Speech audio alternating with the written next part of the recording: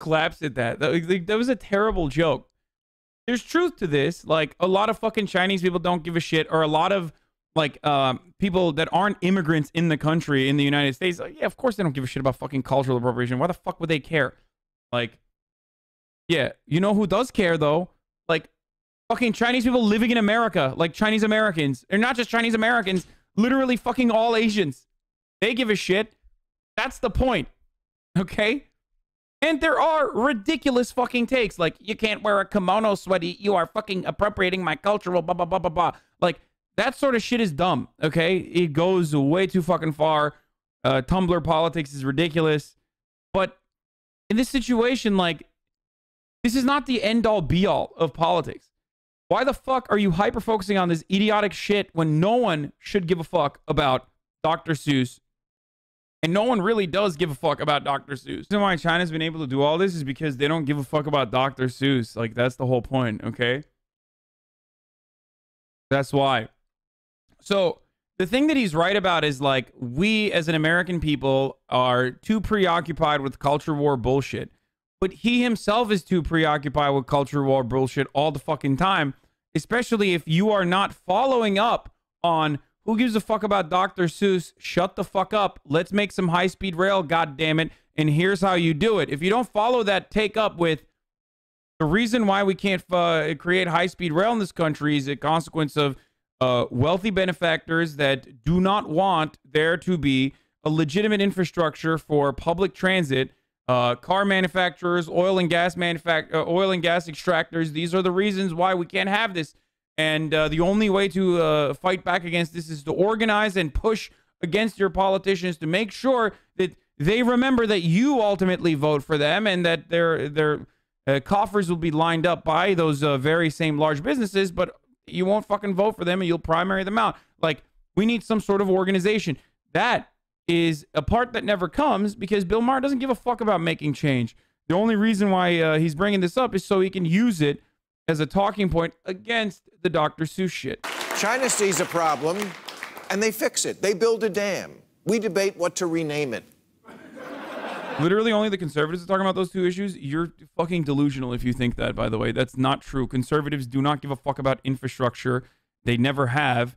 You have been suckered into believing that they care about anything beyond just, you know, making money for their daddies. You are no different than a Trump supporter if you legitimately believe that conservatives give a fuck.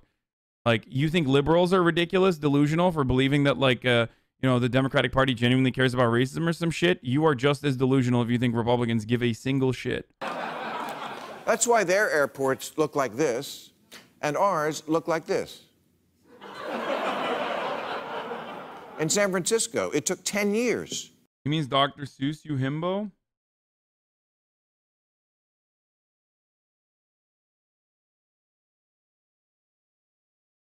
Wait, what? Oh, okay. Sorry. You meant Dr.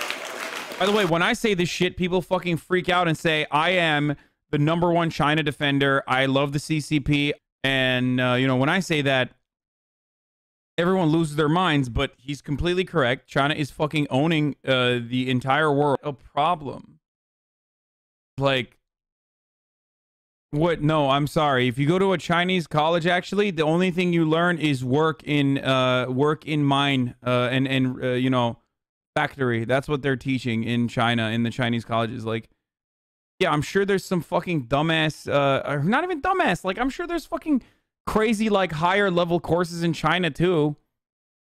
Like, in Chinese colleges. What kind of fucking idiotic take is this? I just don't fucking understand how you can make an argument like this. It's just an old man getting upset at the clouds over and over again. The only thing he's correct with his comparison, the only correct comparison with how things are in China and how different it is than America is the standardized testing. When he talks about standardized testing, he's correct. To my knowledge, China does not fuck around, or Chinese culture does not fuck around with standardized testing. As a matter of fact, it's a cultural, it is literally like a cultural footprint that is very different than Western meritocracy, which is overall fake.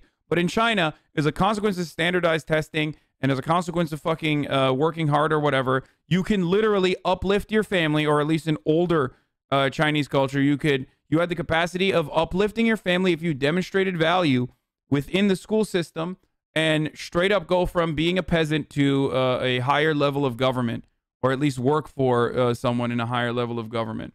So that still is a cultural remnant. And surviving the coming zombie apocalypse, those are real. And so is China, and they are eating our lunch. And believe me, in an hour, they'll be hungry again.